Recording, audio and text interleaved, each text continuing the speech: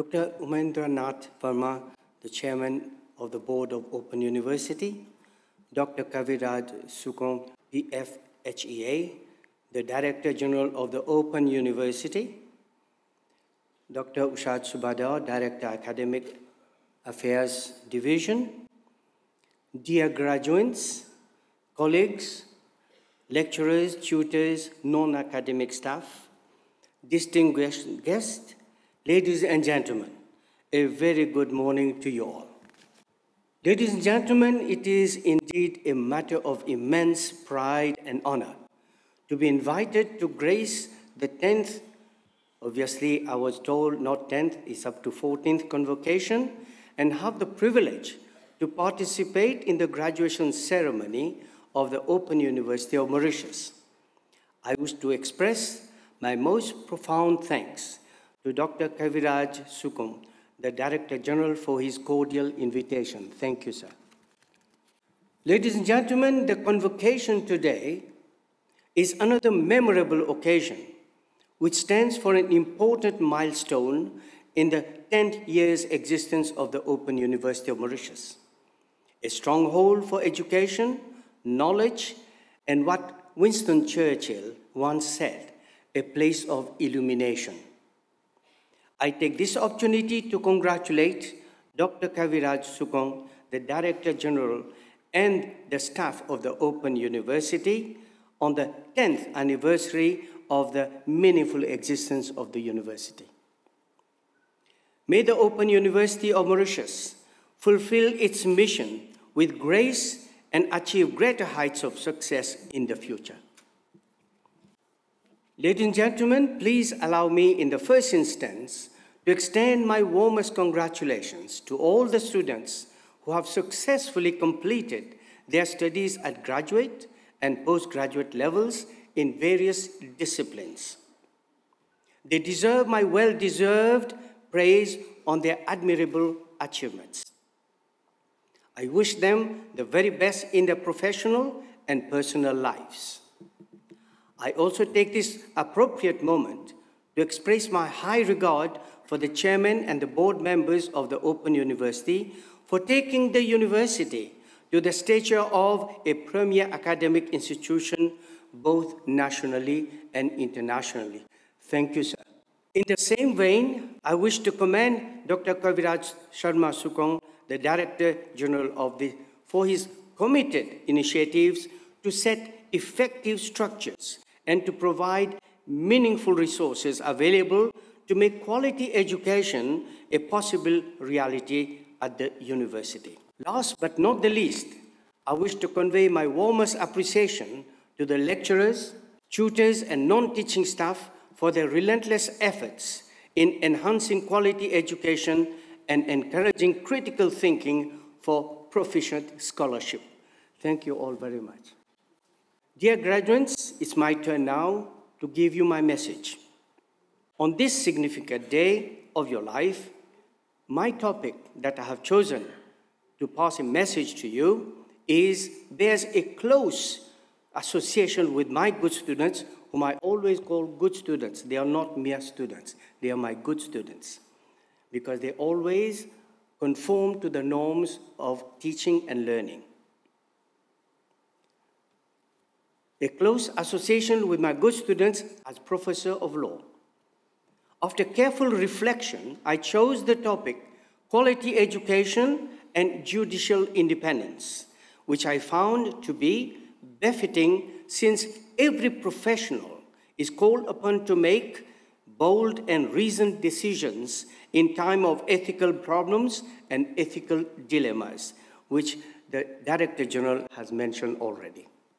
Quality education, ladies and gentlemen, in such complex situation, remains the foremost benchmarking standard to demonstrate the highest level of knowledge, intellect, and wisdom, to create self-confidence so as to lead a life of greater fulfillment. And I'm pleased to note that the very mission statement of the Open University is indeed quality education. Judicial independence, then, in my opinion, is an entrenched virtue that can only emanate from quality education, giving the protagonist an assertive power to make fair and reasonable decisions without being constrained by fear, bias, or any prejudices. Quality education, dear graduates, is therefore an imperative sine qua non for judicial independence, which makes an individual bold enough to challenge the traditional way of thinking, encourage him to pursue strict discipline, and make him accountable for his decision. Quality education and judicial independence complement and supplement each other as powerful tenets to make a decision legally valid, fair in its procedures, and reasonable in dispensing social justice. At this point, dear graduates, allow me to cite to you a case of dismissal that appeared before me when I was the president of the Commission for Conciliation and Mediation. The facts were as follows. On 20th December 2011, a worker was found stealing fertilizers, and he accepted his guilt.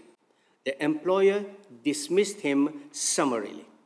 It was indeed an open and shut case with the least option for mitigation. The rigid test before the Commission was to find a fair solution for the reinstatement of the worker and reconcile the parties in the dispute for better working relationship.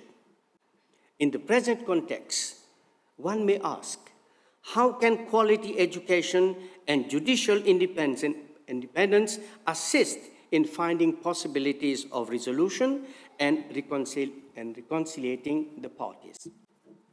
Quality education in labor and industrial relations law will enhance proficiency and confidence in understanding and in the application of suitable employment laws, whereas judicial independence will keep a moral balance necessary to counteract against any negative emotions and lead a person towards a valid, fair, and reasonable decision without any bias or prejudices.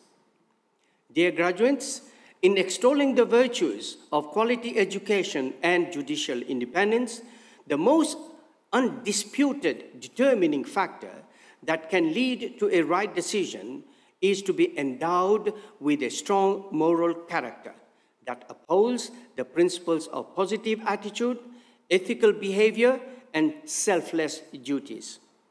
While teaching my good students, I've always put greater emphasis on building of a resilient character that relies immensely on moral probity for maintaining legitimacy and fairness in their decision-making.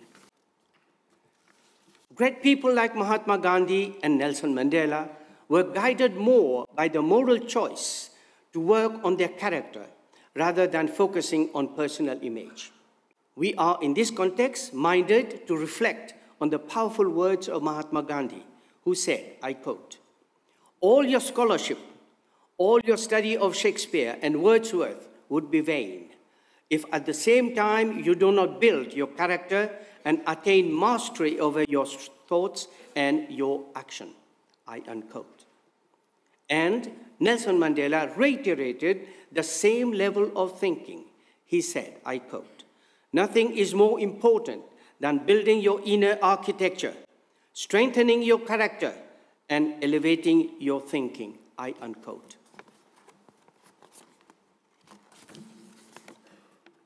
Ladies and gentlemen, when using quality education and judicial independence as a means to make a right decision, we need to think critically of a variety of considerations pertinent to the moral assessment based on strong moral character, which enjoins a person to a proper behavior and a positive attitude towards the matter at issue. My message to you, dear graduates, will be, based on the spectrum of views and advice that may appear before you, you need to align yourself with what quality education has been given to you at the Open University. Next, try to fully understand any material fact presented before you and articulate yourself through the assertive power of judicial independence to make an enlightened and considered response to bring inner peace and harmony at the workplace. At this point, I may refer to the wise words of Mark Twain, who has said, I quote, "Each man must himself alone decide what is right and what is wrong, and it is the charismatic excellence of the strong man that can bring momentous issues to the fore and make decisions about them." Therefore, dear graduates, whenever you are confronted with an ethical dilemma or you are challenged to make a moral choice, use your quality education as your springboard and rely on your personal values enshrined in objectivity, fair-mindedness, and equal vision to sustain your judicial independence in making bold decisions. Ladies and gentlemen, allow me to conclude my message with the insightful words of Stephen Covey, who has beautifully encapsulated the idea of quality education and judicial independence. He has written, I quote, "The search for the third alternative is our greatest opportunity to change our mindset and stop the unproductive wrangling that takes us nowhere, to open our minds and listen to each other and rejoice the new lives we can create for ourselves." With these words, ladies and gentlemen and dear graduates, may I bless all of you this morning that may the Lord show you the path of enlightenment in your journey of greater achievement and fulfillment of your wishes so that you become professionals and become good people for the society and give whatever the best instrument you can be of love and peace you can carry all over. Thank you all very much for listening to me.